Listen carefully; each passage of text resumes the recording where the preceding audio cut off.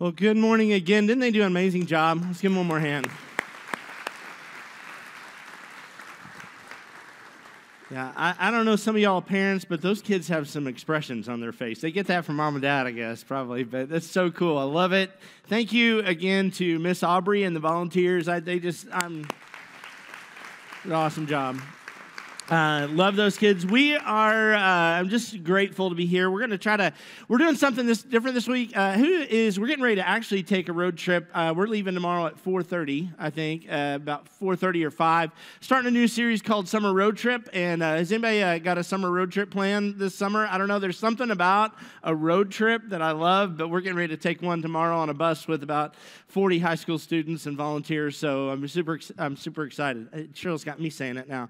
But we are excited about that. I'm excited about this series. It's the first day of summer is June 20th, but we're going to kick off with this road trip. Did anybody take road trips with your family as a kid? Anybody ever do that? Like, I remember when I was a senior, or actually I was a sophomore in high school, and I just turned 16 years old, and my parents, we went to California for 2 weeks on a road trip with my brother. It was just my mom and dad and my 3 brothers, and it was miserable. Anybody know?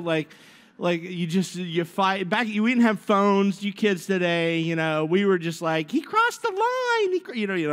The invisible line. But it was just the smell and the whole. I think we have some pictures. This is some documented. Yes, and I put the short in shorts. So, I don't know what was up with my attire there. It was the 80s, people. You've got them too. Brutal trip. I remember we stopped at Lambert's. I think it was on that trip with our custom van there, and we slid that side door open, and it just kept sliding and fell off on the ground. And my dad, we picked it up, and my dad, I don't know, wired it with a coat hanger or something. But we spent the rest of the trip on that trip. It was just brutal. We had our Sony Walkmans and our cassette that just ate the batteries. You guys, you remember those? That's what we had. And so what? I think there was a post on our social media. What's your favorite road trip snack? What is it? You guys, everybody has a favorite road trip snack. I know Cheryl's is Twizzlers and peanut M&Ms, and they just annoying. Peanut. I remember one time Cheryl spilled all of her peanut M&Ms, and they went into the vents of our car. And so for years, every time you turned a corner, you heard the peanut M&Ms rolling around in the car. When Cheryl and I got married, we took a road trip for our honeymoon. We went to Florida. We had no idea where we were going. And it was before the internet. We had a book, a coupon book from the bank that we got when we opened the account. And we had a cooler full of Diet Dews, Wheat Thins, and some squeezed cheese. That stuff is just good stuff.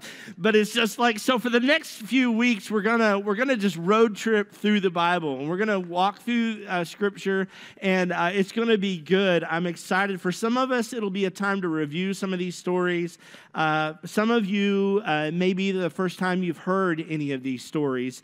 But either way, it's going to be a journey. And it's really, when you take a road trip through the Bible or you road trip anywhere, it's about the journey. It's not necessarily about the destination or where we're headed. It's just about enjoying the journey and enjoying where you're at and doing what you can do. But I'm just so excited for this. When you look at the Bible, I forgot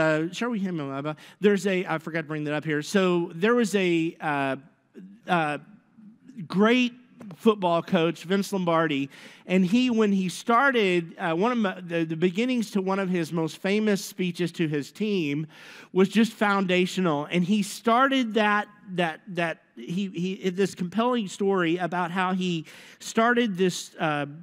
He was talking to his team, Vince Lombardi, coach of the Green Bay Packers, and he started with a very fundamental saying. He basically said, guys, he held up a football and he said, this is a football. It was very fundamental, and this, people, is a Bible.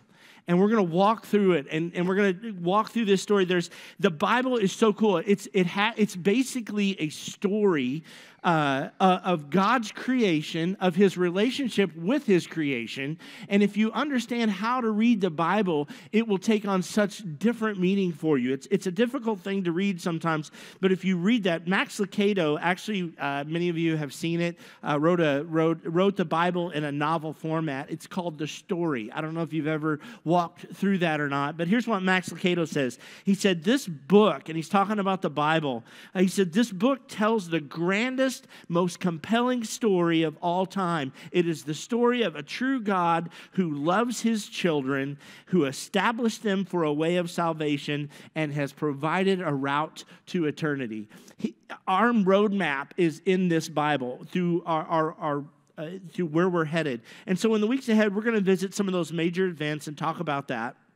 And we're gonna talk about some of those major stories. We're going to revisit some of those stories like Daniel and Goliath, and Noah and the whale, and Jonah and the ark. And we're going to explore messages from Hezekiah out of the Old Testament. And we're going to be fascinated with characters like Shadrach and Meshach and Abednego. But we're going to walk through this Bible together. And Romans, when we come to the realization that the same God throughout all of these stories is still active and present in our world today, it makes a difference. His word still has value in our life.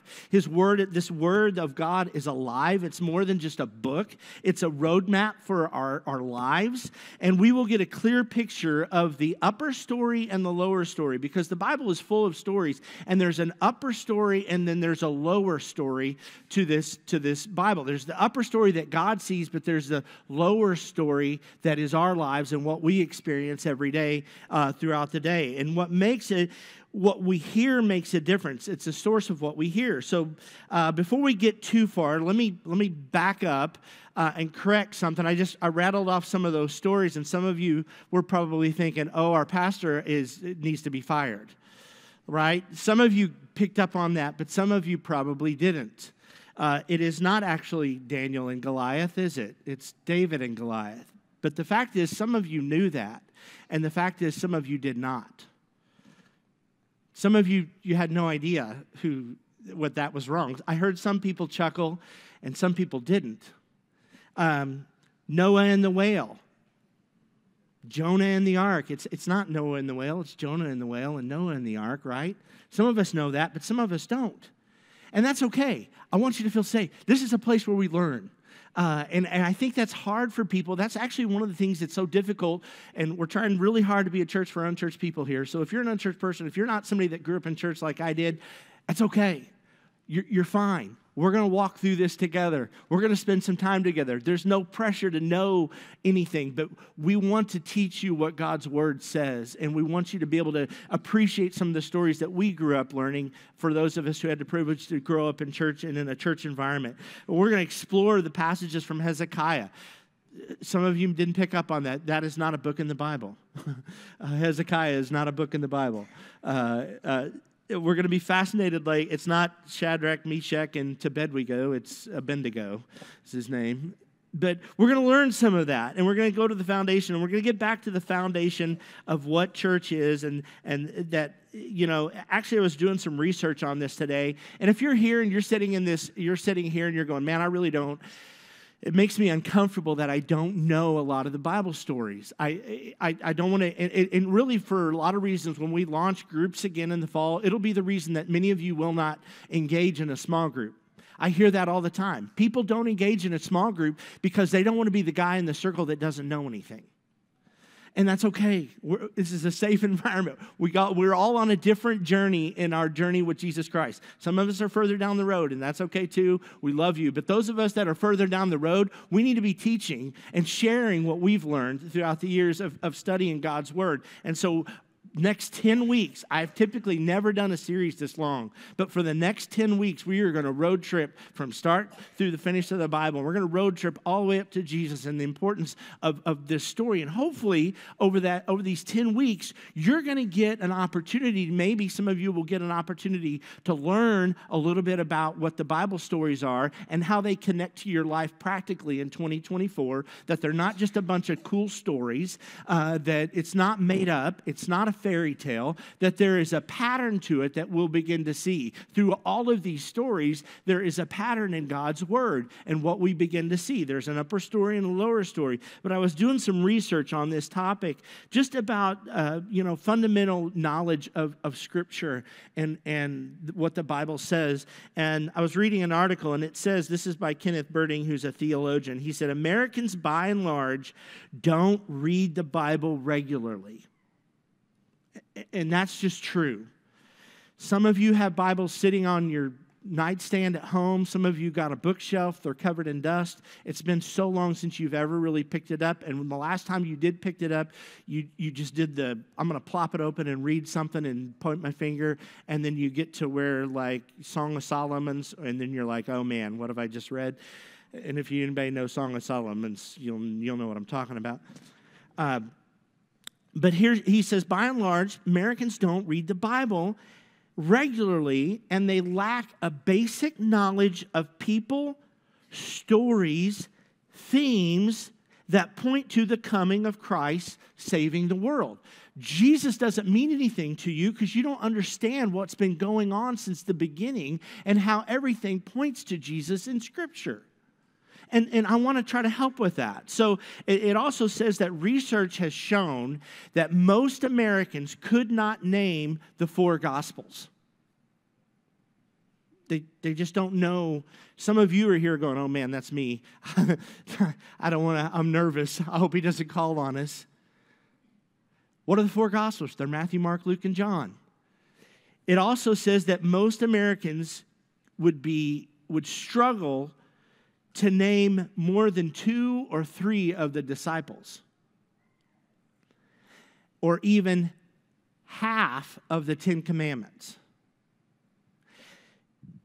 The famous pollster, George Barna, said, no wonder people break the 10 Commandments all the time.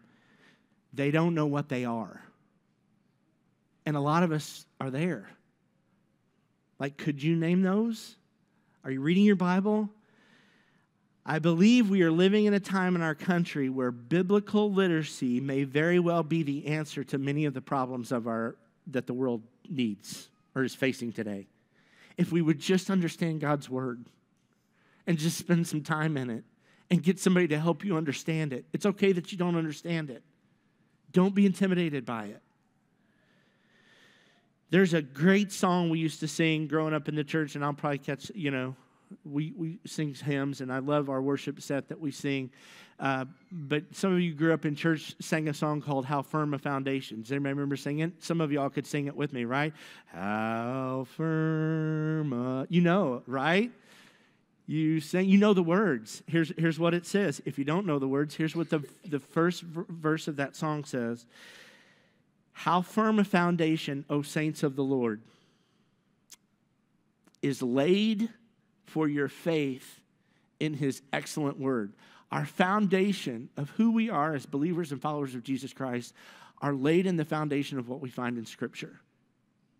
And if you're not reading it and digesting it on your own, if all of the Scripture that you're getting is what I'm giving you on Sunday morning, you are spiritually starving yourself to death. And so there's this foundation. It says, what more can he say than to you he has said, who unto a Savior for refuge have fled?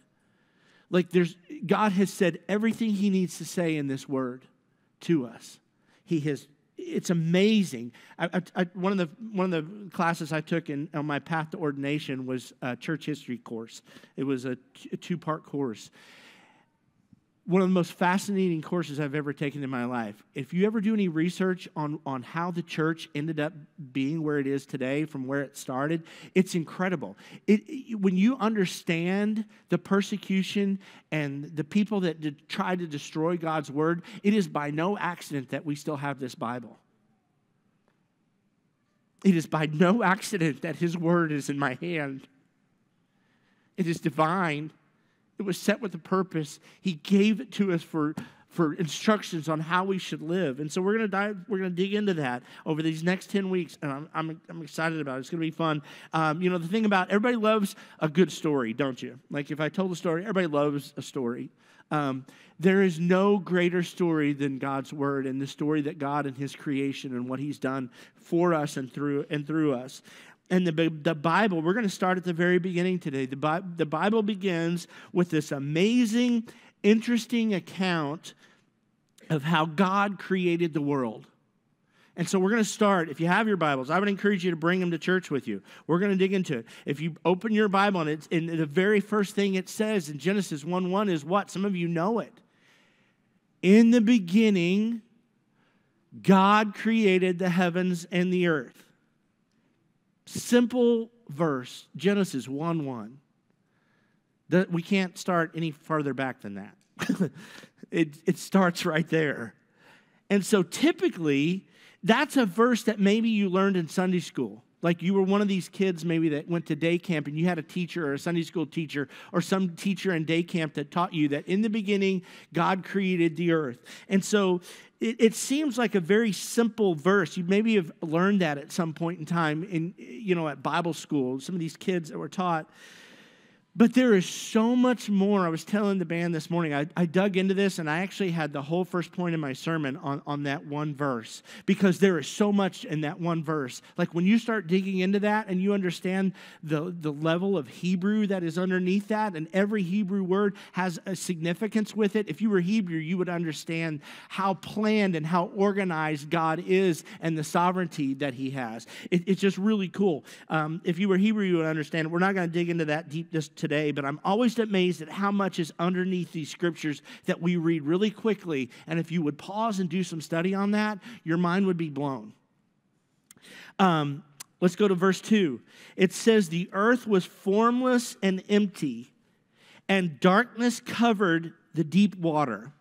And the Spirit of God, this is really cool, the Spirit of God was hovering over the surface of the water. So before anything existed, before there was anything, before there was space and time, and this is hard for us as humans to get our head wrapped around, that God just was. He was there. His Spirit was hovering. And what's cool is it's the same Holy Spirit that lives within us today. It's the same thing.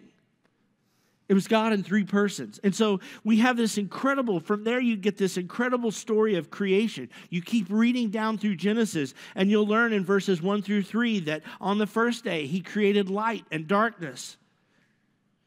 And what's cool when you read through this story of creation, at the end of everything that he created, the Bible says God looked at it, and it says that he thought light was good.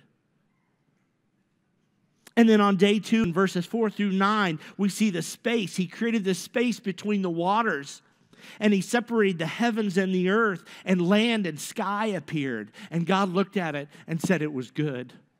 And then on the third day, verses 11 through 12, he created all the vegetation and seed-bearing plants and trees that would naturally reproduce over and over. And he looked at it and he thought it was good.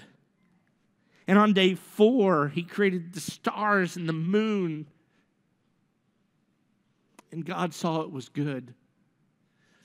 And then on the 5th day, he created birds and fish and sea creatures in verses 20 through 22. In chapter 1, he created birds and fish and sea creatures, and God saw it was good. And then on day 6, he created all the animals, and then he created his most prized possession, us. And the Bible says in that particular scripture that he thought it was very good. It wasn't just good, it was very good. It says then in Genesis chapter 1:31, he says, then God looked all over all he had made, and he saw it was very good. And evening passed and morning came, marking the 6th day.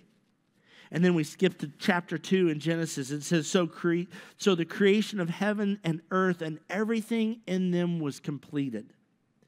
And on the seventh day, God had finished his work of creation, so he rested from his works. Anybody go home after church and take a nap, or is that just me? Like, we have a thing in the Church of the Nazarene. It's called a Nazarene nap. And, like, everybody just takes a nap on Sunday afternoon. I don't know why. I'm not going to get one today, but I'm kind of bummed out about it. But there's a reason that we pause. And there's a whole nother message that I could preach on this rest that we need. And I'm telling you what, if there's a country that needs it, it's us. Like, we book our schedules so stinking tight that we have forgotten how to rest. And if God himself needed to rest, guess what? You do too. And we need to place some value on rest. It's almost like we've gotten in culture where if somebody takes a vacation, it's like, oh boy, John's going to take a vacation this week. No, take your vacation. Do it. Hang up your phone. Get in a blue van with some really short shorts and drive across the country with your family. And rest. And learn how to rest. It's important. It's why we take this one day of the week, and we've even crowded Sundays so full of junk now. I mean, it used to be sacred. It's not anymore. It used to be that our culture has run right over Sunday. And we've prioritized everything in the world above just rest. He rested from all of his work, and God blessed the seventh day and declared it holy because it was the day he rested from the work of creation. But it all started with 4 words, and the 4 words were, in the beginning, God. And I know you can read that really quickly and completely miss how heavy that is and how important those 4 words are. Let me just tell you, from the very beginning, it was God. The Hebrew name is mentioned in that passage. It's Elohim. The name for God was in a plural form, meaning Father, Son, and the Holy Spirit. They all existed in the beginning. It signifies his strength and his might, that he is 3 in 1. He's a community among himself. He was around before you and around before me and around before anyone or anything. He was around long before day and night and time itself. And it's hard to get your head wrapped around that, but our God is big and powerful, and he can create anything he desires from a single word. And we can miss that. I think sometimes we take for granted this God that we serve and how big and mighty he is and what he's capable of doing. That is what we call the sovereignty of God. It means he's omnipotent. That's a big church word. It means he has unlimited power. He is omniscient, another big church word. It just means he knows everything. It means, and then he's omnipresent, means that he's everywhere. There's not a place or a hole or a darkness or anywhere that you can run that you can escape the presence of God in your life. So after God created the world, he created human beings, and he saw that it was very good. Verse 27, God created human beings in his own image. In the image of God, he created them. Male and female, he created them. There's a whole lot there. I'm going to let that go. I'm just going to let that lay where it's at. Okay? We are God's greatest creation. You are God's greatest creation.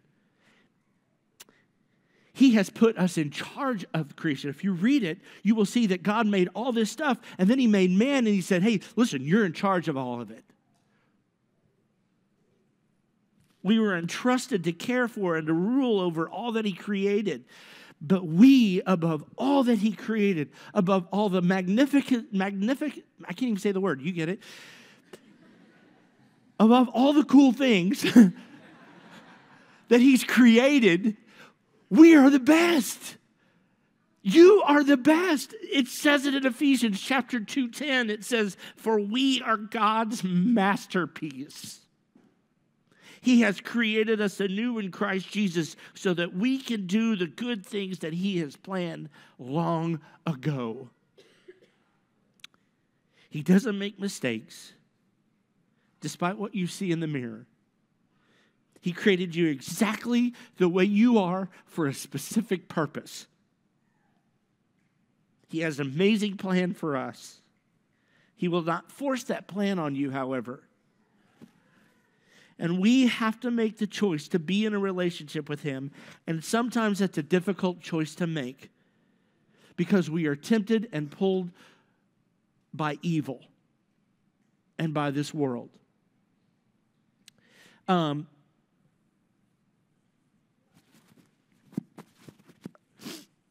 have a video. Do you ever make something or create something you're really proud of? Do you have any puzzle people in here? People that work puzzles? Anybody? What's the best part of the puzzle? It's when you push the last piece, right?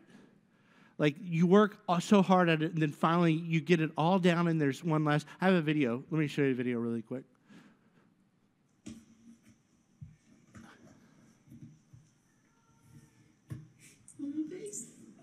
Face.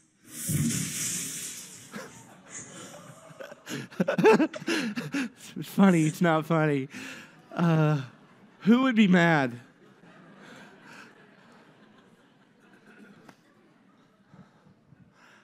That would tick me right off. I mean, the whole time it takes you to put all that together and create all of that, and then just have somebody just completely mess it up. It's kind of what happened in creation. God created this. There's another side of the creation story that impacts all of us today. God forms this earth and fills it with animals and human. It's amazing. I mean, it's glorious. God has created the Garden of Eden, which was, I can't imagine what that would have been like. And he created man and woman to live in it.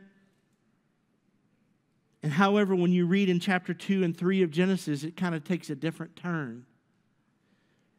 And God tells a pair of naked humans to refrain from eating from a tree. They get ejected from the garden for disobeying God because they listened to a talking serpent. Read the story. It's cool. It's commonly referred to in church world as the fall. You have the creation, and then you have the fall. Because basically, God had created this beautiful picture. And we're getting ready to place the last piece, and then in our choices, we just wiped it off the table. And made a giant mess of everything that God had wanted to create in our lives and you. Siri's talking to me. At the moment that Adam and Eve made the choice to disobey God was at the moment that they ruined this beautiful thing that God had wanted to create. Because he gave you and I free choice. And we look at them and go, what a bunch of idiots. And yet we make the same choice every week. We take everything that God wants for us and has created for us to enjoy and to fulfill our lives and to be full, and we go, nope, I want to do it my way. And we wipe it off the table. This is the fall. This is the part of the story that Adam and Eve said, you know what? God told us he gave us all of this stuff. And he just asked us to just refrain from eating from the, it's like telling, you ever, like, I'm going to pick on, I won't tell you who it is. I want to really bad. But we got some security around our church, and we have these little buttons. They're panic buttons that we can press. They're here this morning, and they know who they are, and I'm not going to call them out. But it's like this button, and we're just curious. And we're like, people are like, oh, I wonder what that is. And they would push it, and the police would show up. Like over and over, the police kept showing up, and then finally the police were like, we're going to have to charge you if people keep pushing the button. I feel like it was that way in the garden. It's like, what do you want to do? Don't push that button. Oh, okay. Oh. It's what we do. It's because we're bent toward evil. We have been created with this sinful nature that needs to be defeated in us. Genesis chapter 3, verse 7 says this, at the moment their eyes were opened and they suddenly felt shame. So the moment that they ate the apple and they pushed the button and they disobeyed God's perfect plan for us is when it all fell apart. And they knew it instantly. You ever do that? Have you ever made a decision and you know it's the wrong thing instantly? And the Holy Spirit is telling you, boy, you should not be doing that. You ever do that? Happens to us all the time, doesn't it? That's exactly what Adam and Eve felt. We'll read it, chapter 3, verse 7. At the moment, their eyes were opened, and they suddenly felt shame at their nakedness. So they sewed fig leaves together to cover themselves. And this next part's honestly, it's one of my favorite scriptures in the Bible. Genesis chapter 7, verse 8. It's just so much here. I could go all for weeks on this one story. But the Bible says that God would walk with Adam in the garden. What a cool picture. You could just stroll around and walk with God. What an amazing place to eat. And when Adam's choice messed that up. In verse 8 it says, when the cool of the evening breezes were blowing, and that was the time that he would walk with God, the man and his wife heard the Lord walking about in the garden. So they hid from the Lord God among the trees. Some of you are still hiding. God is wanting to walk with you. He wants to have a relationship with you. But because of your sin and because of the dumb stuff that we do, we hide from him. We don't want to be at church. We don't want to be around people who are believers. We don't, because we know, and some of you know, that God wants a relationship with you and you're hiding from him. Adam did. That's the fall. But there's a third part of the creation story. You have creation, you have the fall. It's like watching a movie. When you watch a movie and the hero starts to get beat up at the end, but you know the hero's going to win. It's kind of what happens here in this creation story. It's really cool. There's more to this story. After they ate from the tree of good and evil, and after they pushed the button and they hid from God, there were consequences for that. And there were consequences for them to get booted out of the garden. The consequence for Adam and Eve was they could no longer live in the Garden of Eden. In fact, the Bible says that they kicked them out and that God placed an angel at the entrance to keep people from entering. And so when we make a decision to disobey God in our life, it creates a barrier between us and God. But here's the cool thing, is that God has created a way for us back in the garden. And it's captured in Genesis, which is crazy to me. It's just the beginning of time. There were consequences for Adam and Eve's choices. It's captured in Genesis chapter 3. God has a conversation with each of the three guilty parties. He has a conversation with Adam, he has a conversation with Eve, and he has a conversation with the serpent that tempted them both. And all three of those conversations are captured in our Bible. Genesis chapter 3. Here's what it says. Genesis chapter 3, verse 16. Then he said to the woman, this was God's conversation to Eve for her part in pushing the button. Here's what he said. Then he said this to the woman, I will sharpen the pain of your pregnancy. and in pain you will give birth. And you will desire to control your husband, but he will rule over you. Amen. No, just kidding. Was that out loud? Sorry. There were consequences. There were consequences for Eve's action. Here's what he said to the man.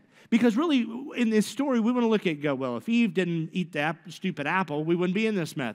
But the fact of the matter is, God put Adam in control. He was the head of this place, and he let it happen. And some of you men and husbands are not spiritual leaders in your home. Your wife is dragging you along. God created us men to be spiritual leaders in our home. Here's what he said to Adam. This is what he said to the man. Since you listened to your wife and ate from the tree whose fruit I commanded you not to eat, the ground is cursed because of you, and all your life you will struggle to scratch a living from it. Pretty strong words. There were consequences. There are consequences to our disobedience. We will reap what we sow. We have to own the sin that we have. We have to live with some of those decisions. Some of the decisions that we've made, honestly, will outlive you. They're impacting your kids and the next generation. They have impact other than on others. It's more than just impact on us. The decisions that we make have impacts on other people. And some of that will outlive you. You will be remembered long after you're gone for some of the decisions that you've made. Here's what he said to the serpent. He said, and I will cause you, in verse 15, and I will cause hostility between you and the woman and between your offspring and her offspring. And this is a powerful passage of Scripture. Keep in mind, this is in the 3rd chapter of Genesis.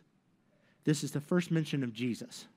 It says, he will strike your head, and he will strike your head, and you will strike his heel. That is a direct reference to Jesus. The serpent's going to strike Jesus' heel on a cross, but he's going to step on his head because Jesus wins. And there is redemption. There is redemption and forgiveness because God planned it from the very beginning for his son to pay the price for your and I's decisions that are bad. And that is huge. It's not the end of the story is awesome. There is redemption. God promised that the offspring of Eve, which would be Jesus, would defeat Satan. He promised that there would be redemption of their lives and that they could overcome the enemy. And that, my friends, is good news. It's called the gospel. The good news would be fulfilled by the coming of God's Son, Jesus, to pay for our sins once and for all and defeat the enemy and defeat sin and defeat Satan and the enemy in our lives. That is more than just good news. That is great news. Despite our stupid decisions, despite the magnitude and impact of them, there is forgiveness and redemption if we choose it. There's a closing, I'll just read this. There's a quote I read this week. It's from Kyle Kurtz, and he says this. If readers, when you read this creation story, he says, if readers aren't careful, they might get caught up in thinking this is a simple origin tale, meaning it's just about creation and just as simple about how God created the world. Or the first of many ancient stories in the Old Testament that is meant to teach a moral lessons. When you read the creation story, you think that's all it's about. Well, this is how the world came about, and we're off and running. He goes on and says this. However, the first few chapters of Genesis have several elements that are repeated in biblical narrative, and it gives readers more insight into the events of the Old Testament. when you truly understand the creation story and the theme of that story, that there was creation, that God created something new, and then there was this fall, and then there was redemption, you will see that theme over and over and over and over again in the Bible. As we walk through these next 9 weeks together, you're going to see that theme over and over and over. That God creates in us. He does something new in us. Then we do something stupid, and then He redeems us. What a beautiful story. This is a story that is played out over and over. And in the story, it has been written from the beginning of the world. And from the very beginning, God made a provision through His Son, Jesus. He had a plan. In the beginning, God had a plan. And He so loved us that He created a plan for our redemption and our salvation. And that, my friends, is great news this morning. Stand with me. Father, thank you so much for your word and what it teaches us. And Lord, sometimes it's easy just to read this creation story and go, well, that's kind of cool about how God created the earth. But Lord, we know there's so much more than that there. There's this story of our failure. God, we haven't. There may be somebody here this morning that's struggling with that. They look at their life and they sit here and go, man, I don't know any of these stories, and I don't belong here, and God, I just know that you know them. And Father, I just pray over the next few weeks when we begin to dig back in through some of these stories and through some of these events where you have shown your faithfulness and your judgment and your correcting us as humans, Lord. I just pray, Lord, that we would learn from that we would apply it to our lives. Lord, help us to be thankful for the creation that you've created each one of us in your image for a specific purpose. Lord, help us to find that purpose in our life and to work within what you would have us to do. Help us to be the kind of church that reaches out to lost people in our community. Help us to invite our friends so that they might come to know this good news as well. Thank you for loving us the way you do, Jesus. In your precious holy name I pray. Amen. I think we do probably need to tear down some chairs, so if somebody wants to help us do that today, that would be great. Have a great week.